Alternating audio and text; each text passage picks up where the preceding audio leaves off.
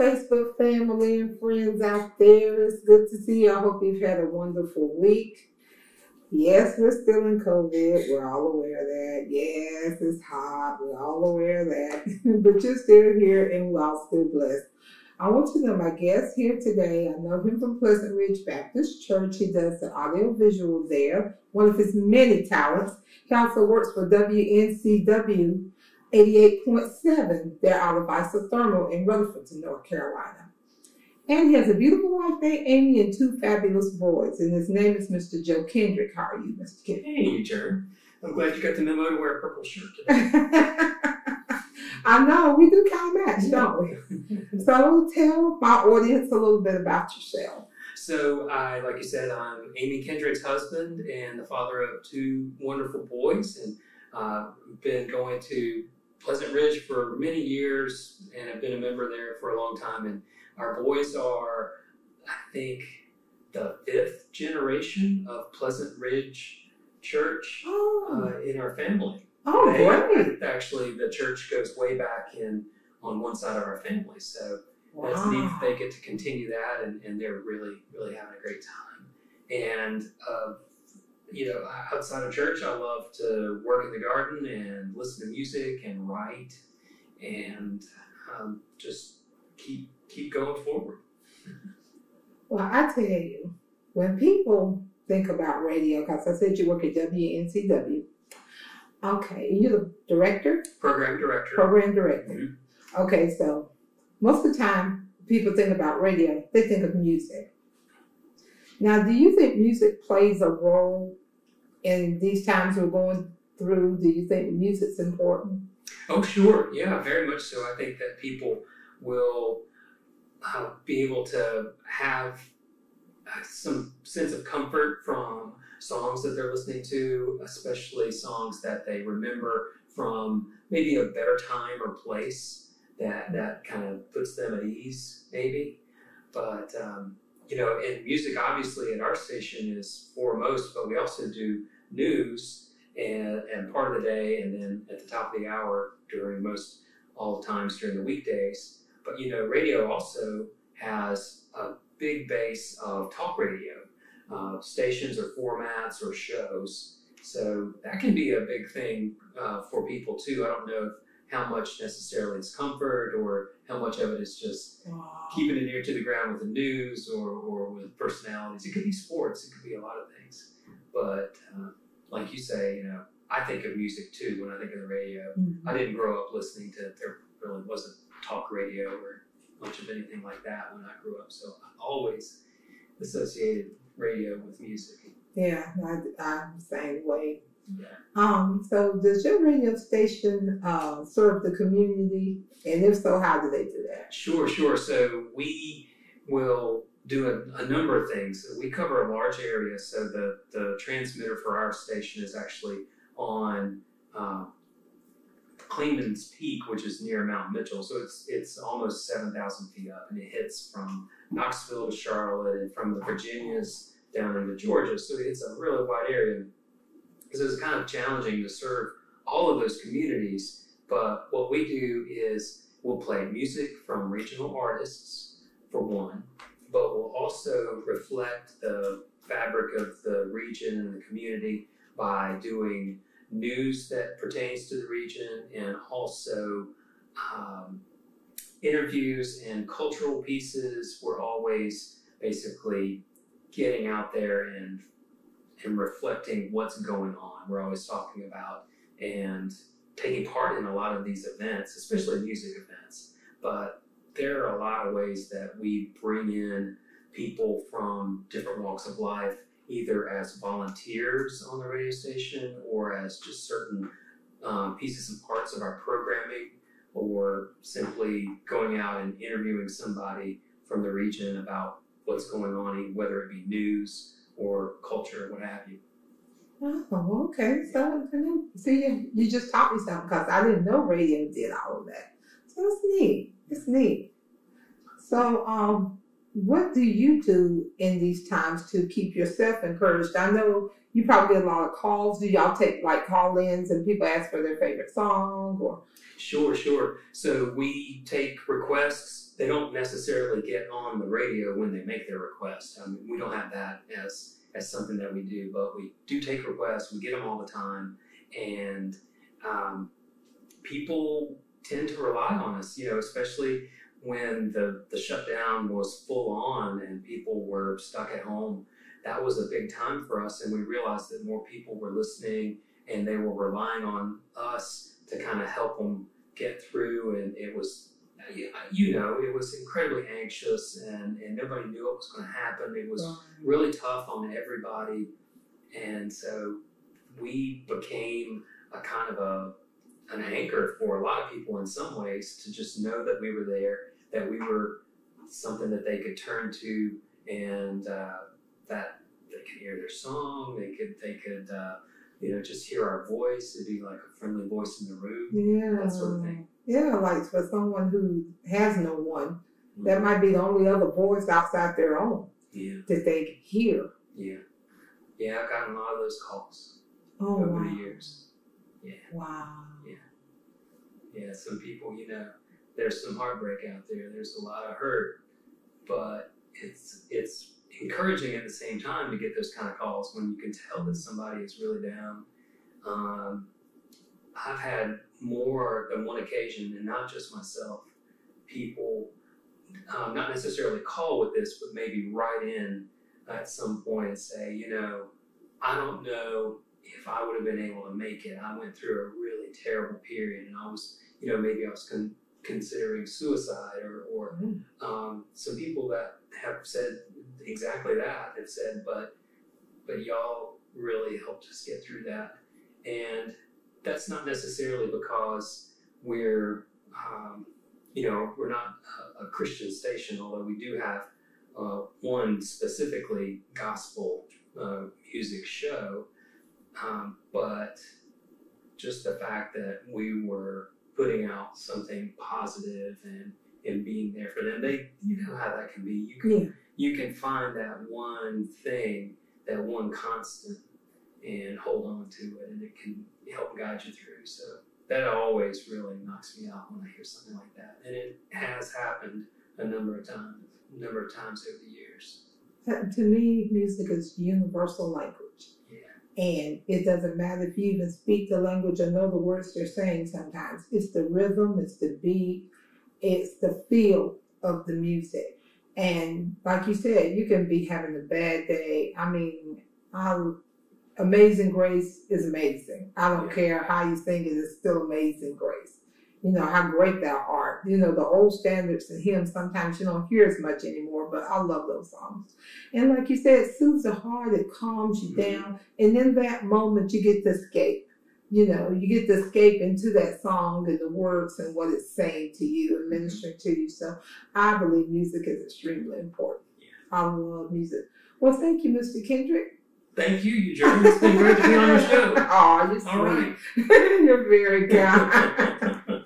You guys, if you're in the Rutherford area at WNCW 88.7 FM, isothermal, right? Isothermal. Right. Tune in. Now, what's your name? Do you have a particular name? I just go by Joe. Okay, you heard it from the man himself, Joe. If you're in the area, call and say, hey, Joe, I seen you on that show. No, I'm just kidding. But you guys, I hope to see you soon. And you take care, and we'll talk to you later. God bless. Love you. Bye-bye.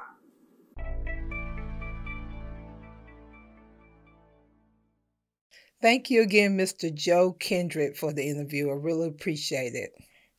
Now let's go down in the word of prayer.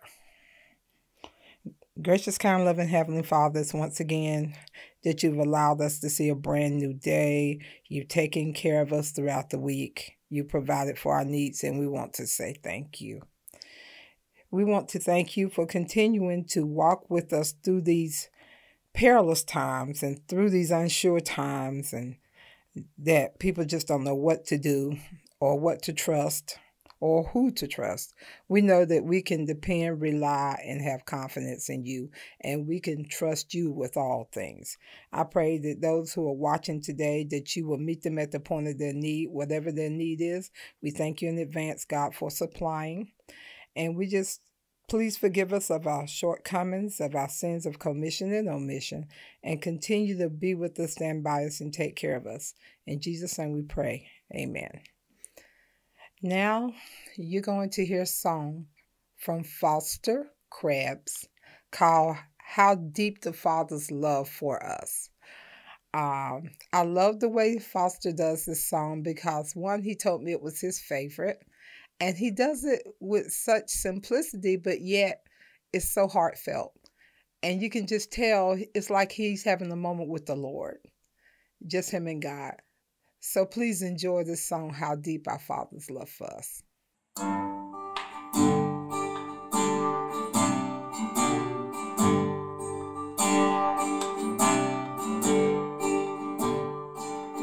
How deep the Father's love for us,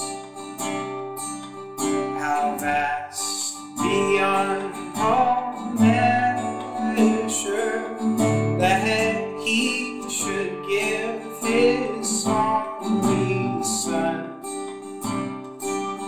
to make a wretch His treasure. How great the pain of feeling lost. The Father turns His face away, as wounds which mar the chosen one bring many sons to glory.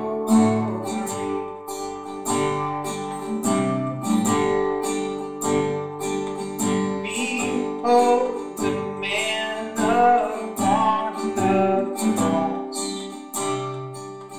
my sin upon His shoulders. Ashamed I hear my mocking voice call out among the scoffers. It was my sin that held Him there until it was accomplished. His dying breath has brought me life. I know that it is finished.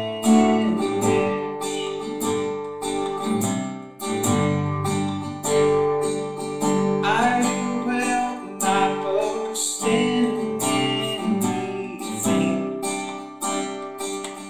no gifts, no power, no wisdom, but I will boast in Jesus Christ, His death and resurrection. Why should I gain from His reward? I cannot give an answer, but this I know with all my heart: His wounds have paid my ransom. Why should I gain from His reward? I cannot give an answer, but this I know with all my heart: His wounds have paid my ransom.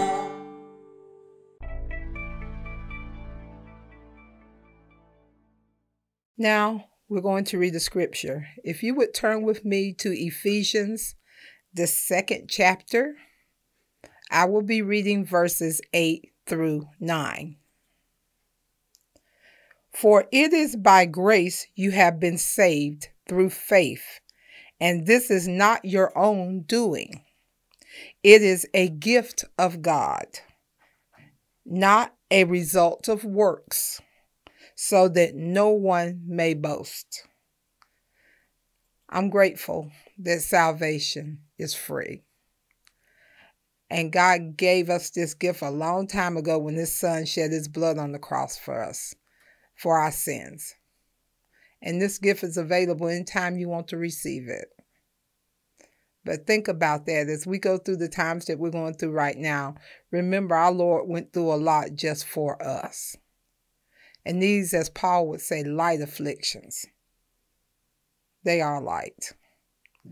Just remember, we keep our faith, we keep our focus and our trust in the Lord.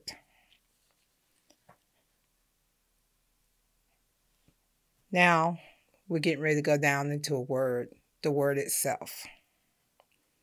If you would turn with me in your Bibles to Acts, the 8th chapter, I will be reading verses 9 through 13. Now, for some time, a man named Simon had practiced sorcery in the city and amazed all the people of Samaria. He boasted that he was someone great, and all the people, both high and low, gave him their attention and exclaimed, "This man is rightly called the great power of God." They followed him because he had amazed them for a long time with his sorcery. But when they believed Philip as he proclaimed the good news of the kingdom of God and the name of Jesus Christ, they were baptized, both men and women. Simon himself believed and was baptized, and he followed Philip wherever, astonished by great signs and miracles he saw. I would like to use as a thought or a subject for today, things that money cannot buy.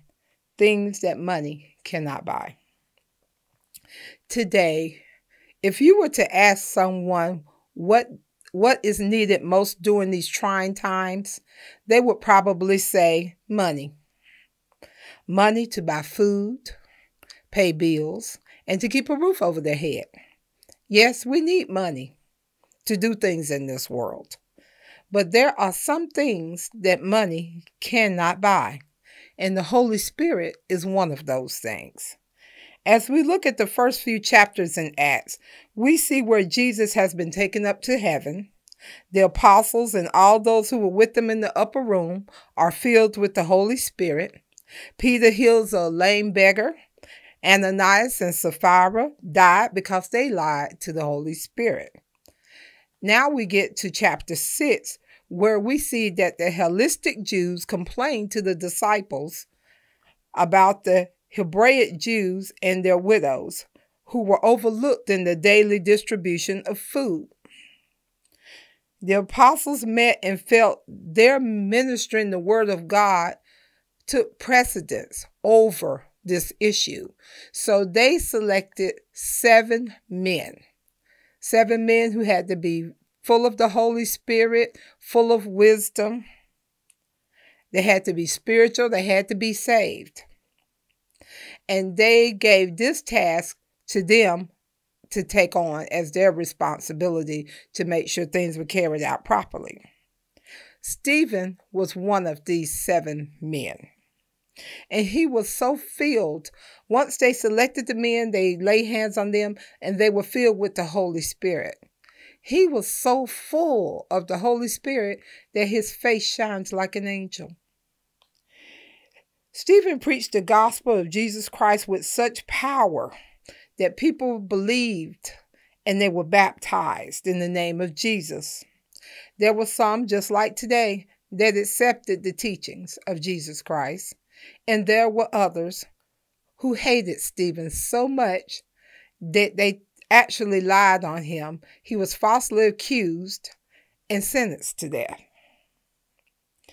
After Stephen's death, the church scattered, and the word went all throughout the region of Judea and Samaria. Those who were followers of Christ, they went out through all Judea and Samaria, and they were preaching the gospel of Christ. The apostles, they remained in Jerusalem. Despite persecution of the church kept growing, baptizing believers in the name of Jesus. Those who had scattered, they just went everywhere, preaching and teaching the word of Jesus. Now, Philip was one of the 7 deacons also who was filled with the Holy Spirit. He preached Christ in Samaria. When the crowd heard Philip and saw the miracles he performed, he had their attention. Unclean spirits came out of many, and those who had palsy, who were lame, they were healed. They could get up and walk. They were healed. And the city was full of joy. Now there was a man named Simon who used his sorcery to bewitch the people of Samaria. He was known by those of both high and low esteem in the city. They believed he had what was called the great power of God. They had great regard for him because he had bewitched them so long with his sorcery. But even with all of that, when they believed Philip's preaching, the things concerning the kingdom of God, and in the name of Jesus, they were baptized, both men and women. Darkness will try to cover light, but don't you know darkness has to yield to light? If you were to go in the dark room, it's dark. You can't see anything. If you were to light a match or to light a candle, that darkness has to succumb to that light. Darkness has to run from light. It cannot supersede the light. So even with Satan trying to bring hatred and trying to bring all these things to pass, the light still shined. The church still grew. You can't stop the word of God. You can't stop it. See, they believed in the words that Philip preached when it came to Christ and were baptized. Yet they had not received the Holy Spirit. When the apostles in Jerusalem, they heard the Samaritans had received the gospel, they sent Peter and John to help with the new converts. When they arrived, when Peter and John got to Samaria, they prayed that the new believers would receive the Holy Spirit. Because, see, even though they had been baptized in the name of Jesus, they had not received the Holy Spirit. So they prayed that they would receive the Holy Spirit. And many did. And they laid hands and they also received the Holy Spirit. See, the sorcerer Simon, even he got baptized in the name of Jesus. But when he saw the Holy Spirit was given by the laying on of the hands of the apostles, he offered them some money. And he said, "Give me also this ability so that everyone I lay hands on may receive the Holy Spirit." Peter says to him, "May your money perish with you, because you thought you could buy the gift of God with money." Like I read earlier, Ephesians, the 2nd chapter, 8 verses 8 through 9 says, "For it is by grace you have been saved through faith, and this is not your own doing. It is a gift of God, not a result of works, should no man boast." Here it is obvious where Simon's heart really is. Simon has been used to getting attention. He was used to receiving attention from the Samaritans for years of his great sorcery. He had what's called false religion. Yes, he listened to the preached word. He believed it. He accepted Christ, but he did not have the Holy Spirit. It is believed that the Holy Spirit at this time, God allowed it to wait until John and Peter got there to show the Samaritans that salvation was from the Jews, that salvation was from Jesus and not through man's tricks. So he had them to wait, and then when they came, they prayed and the people got the Holy Spirit. But see, this is the thing. Even though he's like today, Simon's like a lot of Christians today. They have been in church for ages. Some of them grew up in church since children. They hear the word Sunday, every Sunday in and out. This is before Corona. We would go to church and every Sunday they make sure they're there. Hear the word in and out every Sunday. But they wouldn't allow and don't allow the Holy Spirit to work in their life. That's why you have some people that call themselves Christians that are misrepresenting our Lord. They're functioning. They're doing acts, spiritual acts and things of the church, but the church is not in their heart. The Holy Spirit is not, they're not utilizing the Holy Spirit that they receive. Now we can receive the Holy Spirit without having someone else lay hands on us because of the sacrifice of Jesus Christ on the cross. But yet they won't allow the Holy Spirit in their hearts to grow. They won't feed that spirit the word of God. They still want to try to live the Christian life through their flesh. And so they're saying, I'm saved, but they're misrepresenting our Lord.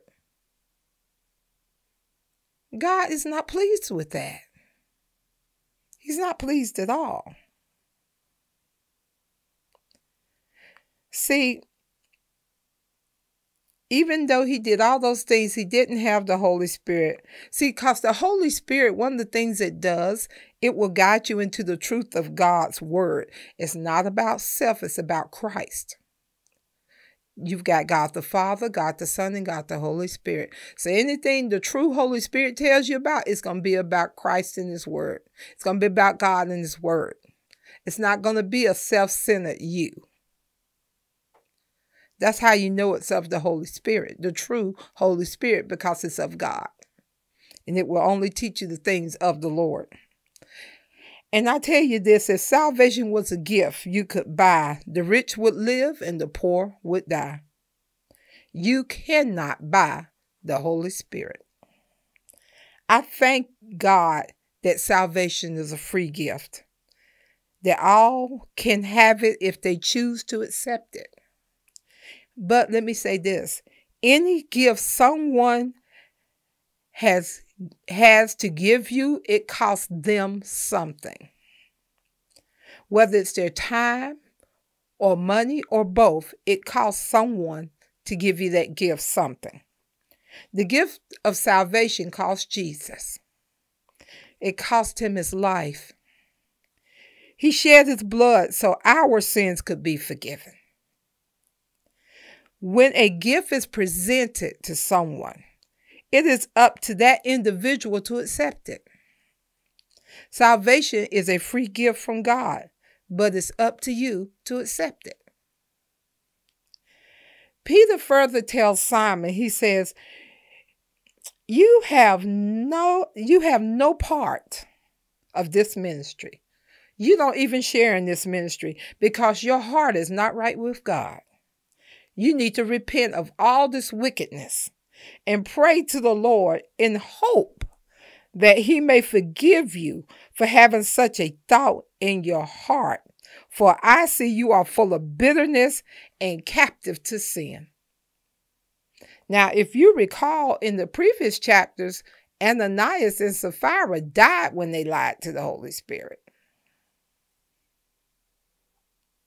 Mercy right is being given here. It's being given. on him. Thank God, mercy and grace, because of the sacrifice of Jesus, we now get to experience. You never know. Why is it some people, things happen to them if they do this and some people it don't? I can't answer that question for you. It's God's grace. We all need God's grace. And it is by his grace that we are here, that we're living every day, that we're still here. It is by his grace that we live, we breathe, we move, we have our being in him. It's by his grace. You can't do enough to earn salvation. It's been paid for. You can't do enough good works. It's a thing of the heart, people. I tell you, God is a God of your heart. Open up your heart and receive him. The Holy Spirit's job, one of his many functions, is to help you to live the way Christ said we're supposed to. That's a part of his job. But you have to allow him to do his work in you. If you don't, he's not going to force you. He's not going to force you to accept him. He's not going to force you to listen. He's not going to do it. He gave us what's called free will and choice. You choose who you're going to serve. You make the decision. I can't make your decision for you. You can't make mine for me. You can't blame mom and daddy, sister, brother, whoever. You can't. I don't care if you weren't raised in a Christian home. If you're an adult, you've got ears. You choose every day to get up, take a bath, put your clothes on, and do what you do. You can choose to learn more about the Lord. You can't blame others. Yes, it's important, parents out there listening, it's important that you lay a foundation for your children so they do have a springboard. The first 5 years of their life is so critical because you have the most influence over them.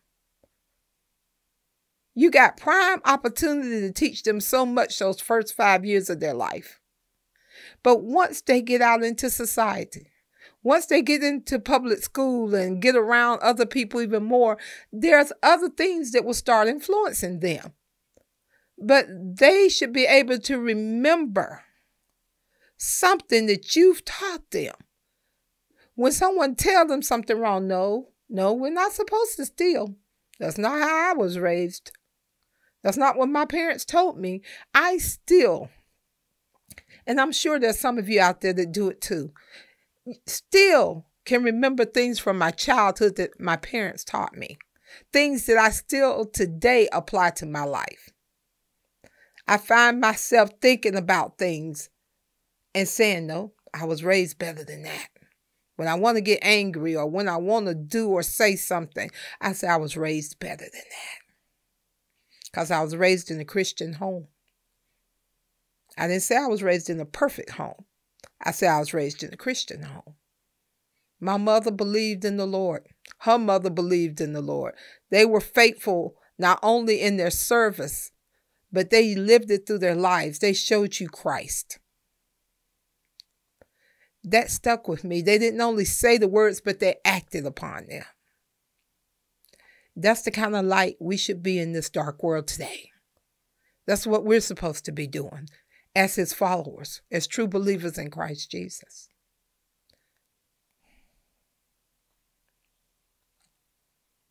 Your heart's full of wickedness.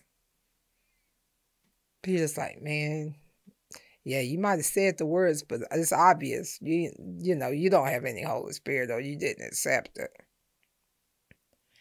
And so the one thing Simon says, now get this. Now Peter done told him, you know, your heart's full of bitterness, you're full of sin, you need to pray, you need to repent. Now he told Simon he needs to do these things, right? This is what Simon says to Peter. Pray to the Lord for me, so that nothing you said will happen to me. He still don't get it. You pray for me. What about you praying for yourself? There's nothing wrong with people praying for you. But you, at some point, need to pray for yourself. God needs to hear from you. I can't repent for your sin. You have to repent for your own sin. There are some things you're going to have to do. But he's like, well, pray that stuff don't happen to me. You pray. What about you praying? See, the old man with Simon was still there. That old man loved that attention from the people. That old man. That's why it's so important that you let the Holy Spirit work in your life. So the old man don't continue to dominate you and dominate your life. In the struggle that we all have daily. When you've got God on your side, nothing can overtake you. But you've got to feed your spirit. Full of faith, you got to feed it the word of God. You've got to find some time somewhere to spend with God. Have you ever thought about the fact that he spends more time on you than you do on him? Think about the number of times in the day you have asked him for things. The blessings he gives you even though you don't ask. But yet, you don't want to spend time with him, but you want him to spend as much time as he possibly can blessing you. I'm not going to say no more on that, but I hope you think about it. After Simon says what he says, Peter and John, they further proclaimed the word of the Lord and they testified about Jesus. Then Peter and John returned to Jerusalem, preaching the gospel in many other Samaritan villages.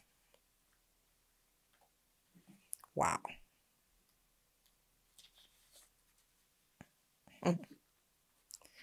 Jesus was the ultimate sacrifice. Remember that. He was the ultimate sacrifice, paying the cost of salvation through the shedding of his blood for our sins. Today, when we accept Jesus as our Lord and Savior, we receive God the Father, God the Son, and God the Holy Spirit. You can buy a bed, but that does not mean you can buy sleep. You can buy a house, but that does not make it a home. There are just some things money does not buy. It cannot buy. Money can't buy true love. Money can't buy joy. Money can't buy peace. And money can't buy true friends. There are just some things, dear, you cannot buy with money. A heart that is turned toward God, that repents and asks God's forgiveness and accepts his son Jesus by faith can be saved. And let me tell you something, this gift is priceless.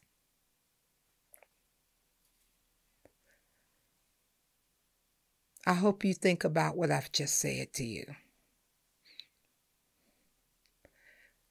The fact that the apostles did the things they did had nothing to do with their ability at all. What it had to do with was their obedience. It had to do with their belief, not in their ability, but in Jesus Christ. And the fact that he could work through them to spread the gospel and help others. That's what's so important. So when you look at your life today, if you have not accepted Jesus as your Lord and Savior, please do so. Please do so. He knows all about you and I. He knows the times we're in. We're no surprise to him. The times we're living in right now, no surprise to him at all. Not at all.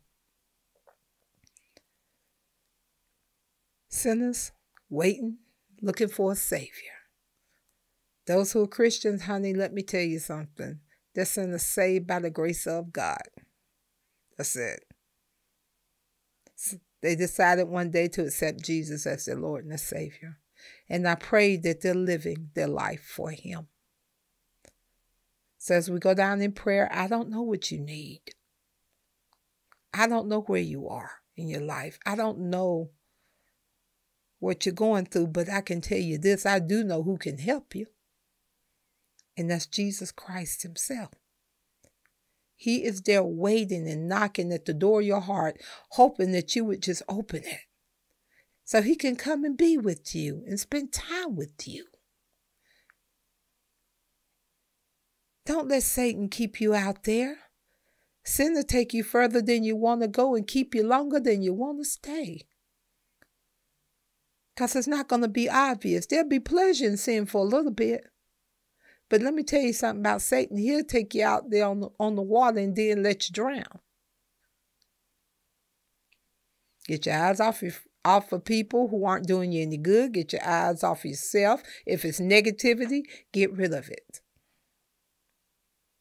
Put your faith and your focus on the Lord. Let's pray.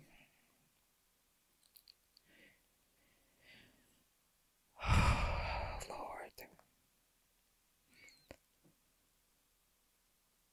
We are not worthy, Lord,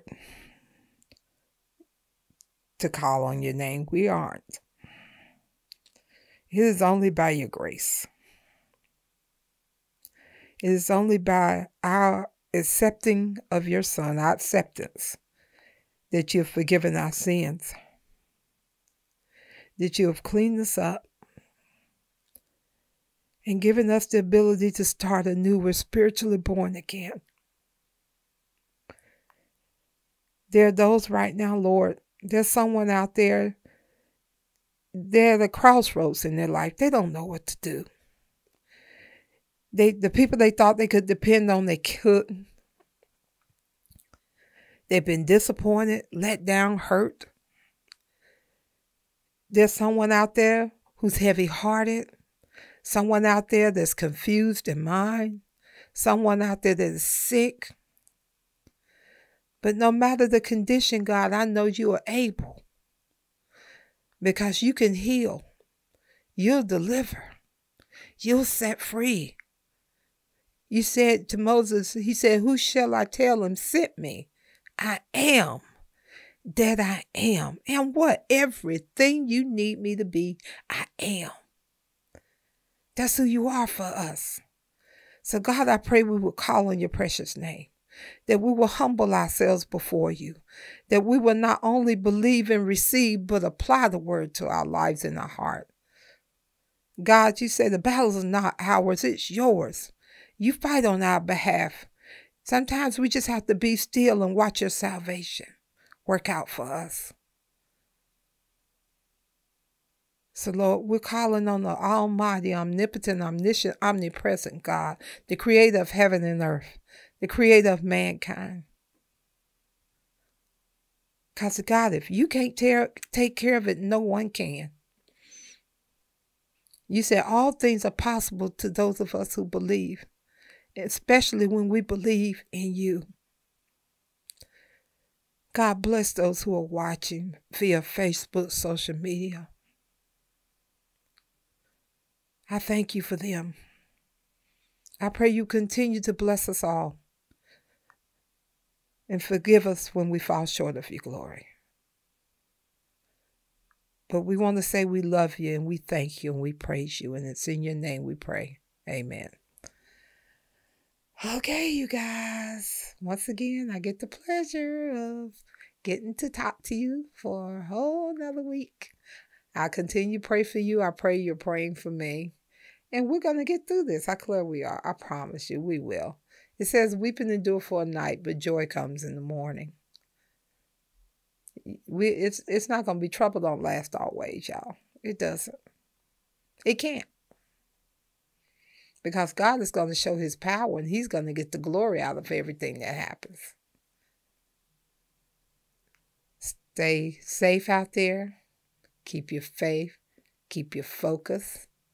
Until next time, may the grace, peace, and love of God and the sweet communion of his Holy Spirit rest, rule, and abide with you henceforth and forevermore. And if you would like to give to this ministry, My Cash App information is on the screen.